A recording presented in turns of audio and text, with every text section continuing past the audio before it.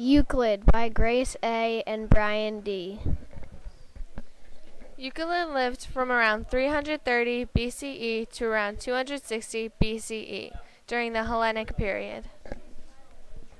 Euclid was born in Alexandria, Egypt, and continued to live there, but was of Greek nationality. Euclid was a mathematician. He was famous because he figured out geometry. His most famous work was the Elements books. The Elements textbook was the only math textbook for 2,000 years in Europe, West Asia, and America. The arrangements of the elements were Euclid's own, and he discovered many of the theorems and proofs contained in it.